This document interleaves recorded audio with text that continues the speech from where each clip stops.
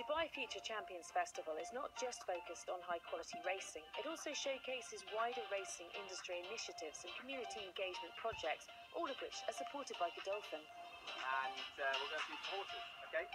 It's 5 days of learning outside of the classroom for our students. It's a programme of different types of learning opportunities which fit in with our curriculum, but really it's about giving them a greater insight into what's really going on in their town.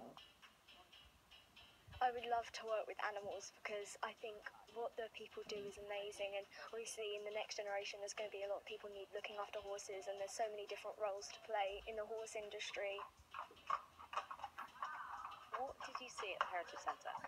First they showed us how the horses and the living area and the way that they come in from being ex-race horses and the way they have to get all of this amazing adrenaline out of their system and then just wake up and be something completely different and completely retrain their purpose. Thanks to ROR, Retraining of Racehorses, we have a couple of horses here that come and go to help to educate and to showcase the thoroughbred and its versatility after its career on the racetrack.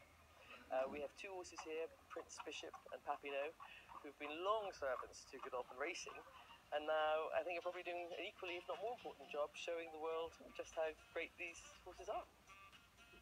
Most people think Newmarket is just racing when the horses are competing, but they can be retrained to do all this new kind of activities and hone in their skills. It's really interesting. And what have you enjoyed most? Getting to feel the horses for the first time. What we've done so far, we've seen how much that means to people who maybe haven't been within half a mile of a horse before, and it really lights them up, and it's so good to see. We've also seen how the iron is made for the horseshoes, and that was very good, and I've learnt that the normal ones are made of steel, and I found that really interesting because when we got to hold them, and the aluminium one was really light because obviously they have to be light when they're racing.